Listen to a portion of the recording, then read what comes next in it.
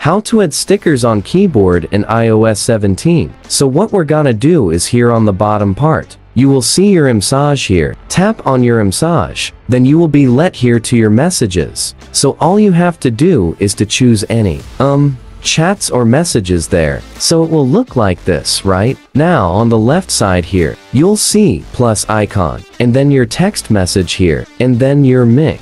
So what we're gonna do to be able to add stickers and keyboard on iOS 17 is to tap on the text message here, and then here on the left side, you will see this emoji here. This emoji. Tap on the happy emoji here, and here you will see your stickers, your personalized stickers. As you can see, I have added a lot of stickers already. Now to be able to add stickers, what you're gonna do is, you will see this circle icon here. This one, click on this. What you're gonna do is, to choose the photo that you want to change the sticker, a sticker rather, and then here you'll see, it will automatically clean the background, and tap on Add Sticker in the lower right. And as you can see, you have successfully added this sticker here where you can send it. And basically, that's it. That is how you add stickers on keyboard on iOS 17. And that is all for today. If this video helped you, please don't forget to like, share, and subscribe to YouTube channel to show your support. Thanks for watching.